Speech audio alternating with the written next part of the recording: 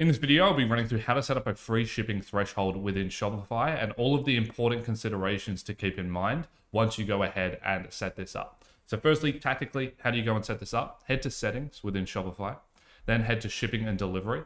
Scroll down to your shipping zone settings. And in here, you should already have shipping settings set up. If you don't, go ahead and create a zone.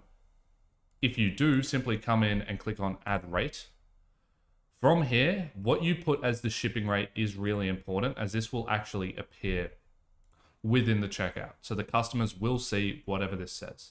So in this case, I'm going to go custom and I'm going to label it free standard shipping. Price is at 0. And then I need to add conditional pricing, which means that this shipping threshold is only unlocked if. And the if is an order price is at a minimum of $99. And so in this case, anyone that has more than $99 in cart value will unlock this free shipping. I can then go ahead and click done. That will then be added into my list. So right now, if anyone has more than $99 in their cart, they get free shipping. If they don't, they only get the $10 option. And then I can go ahead and click save. Now there's 4 important considerations once you go ahead and click save. Number 1, you need to make sure that all copy across your website is updated accordingly, both in your banners, your shipping policy page, as well as any landing pages that relate to shipping costs.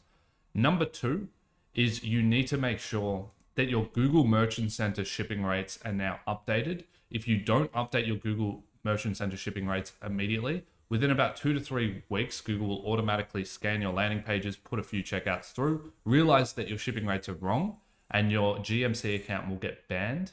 So it's really important that that's one of the first things that you do. And then lastly, you need to make sure that however you're structuring your free shipping thresholds, that it has consideration of the cohort data across your pricing on site. And what I mean by that is we have a full video on it. So I'd recommend going and searching for shipping threshold BlueSense Digital and watching through this. But typically average order value is not uniform.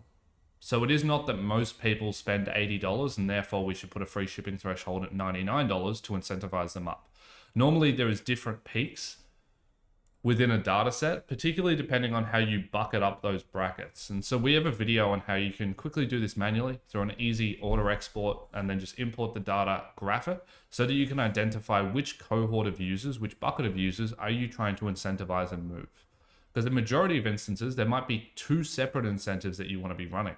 In this video, for example, we'd want to be incentivizing this cohort of $40 to $59 users upwards. So we'd want to have some kind of offer, let's say at the $70 mark or the $75 mark. But in addition to that, we have a lot of people that are sitting at $100 to $119 in spend. So how do we incentivize these people upwards? Well, maybe we put another offer at about $140, whether that's a free sample, whether that's the shipping goes from free shipping to express free shipping. Are people even able to get their cart value to here with cross-sell and upsell opportunities? So maybe we need to implement them into the website. Taking a more holistic, broad approach to how you're structuring your threshold offers is really important for seeing success, because unfortunately it isn't as simple as just going ahead and putting a free shipping offer in and then expecting average order value to increase.